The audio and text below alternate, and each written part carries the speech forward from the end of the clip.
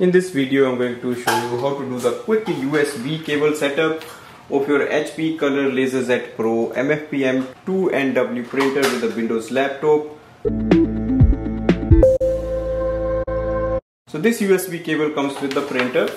Connect your laptop and the printer with this. So one end goes to your laptop,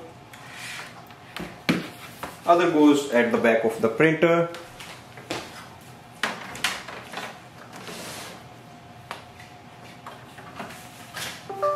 So that's back of the printer.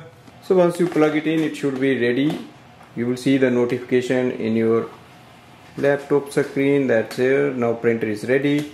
Now you can start using it for printing and scanning. For example, I'm just going to send a print command.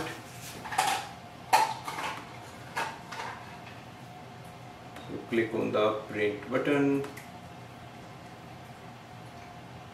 Select your color laser printer and click on the print.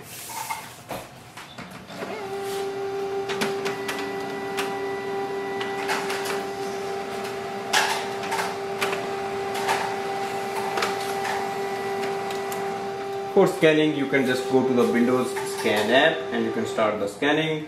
So go to the search section and type in Windows Scan. So you will see the Scan app. In this app you just have to select your printer and you can start scanning. So this way we can do the quick setup and you can start using this printer. Thanks for watching.